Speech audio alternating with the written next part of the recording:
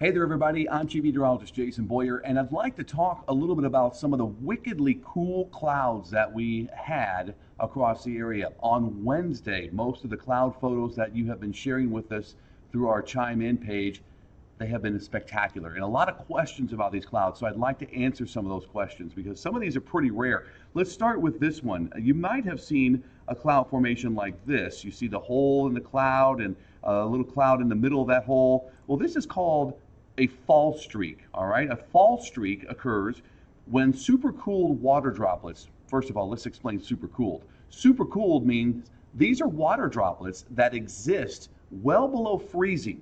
Normally you'd have ice, but because these droplets lack a nuclei, some kind of a piece of dust or something to freeze onto or start the freezing process, they don't freeze initially, all right? Well, let's say an airplane flies along, jet airliner typically in these situations.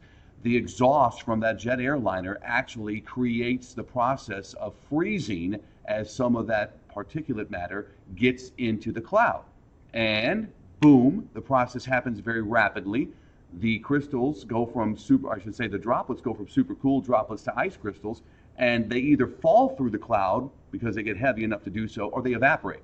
And when they do that, they create this formation in the clouds. That is pretty neat to see, is it not? All right, so that was a fall streak. Thank you, Brad Smith, for sending us that photo. This is probably one of the rarest forms of clouds you will ever see, all right, or witness, if you were lucky enough to catch these.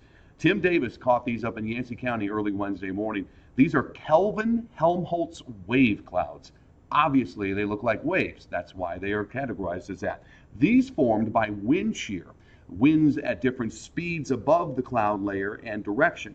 And as the wind is faster above the cloud layer, you get that pulling motion of the wind to lift some of the cloud up and then bring it back down. Okay, so that's the cascading or cresting motion you see in the clouds, thus the wave pattern. That is wicked. That is pretty cool to see. I am sure a lot of you, if you ever saw that, would certainly send in photos of it. And thank you, Tim, again for doing that. The last one I'm going to show you is from Rita Surratt. This looks like kind of a washboard or accordion style cloud cover.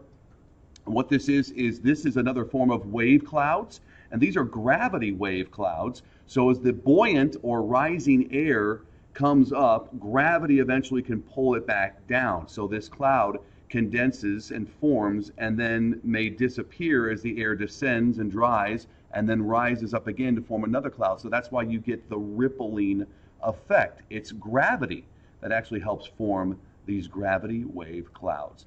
So thanks again, everybody, for sending in those Chime In photos. We love to see them. If you have anything you want to ask, please do so, and we'll try to answer that for you. Have a great day.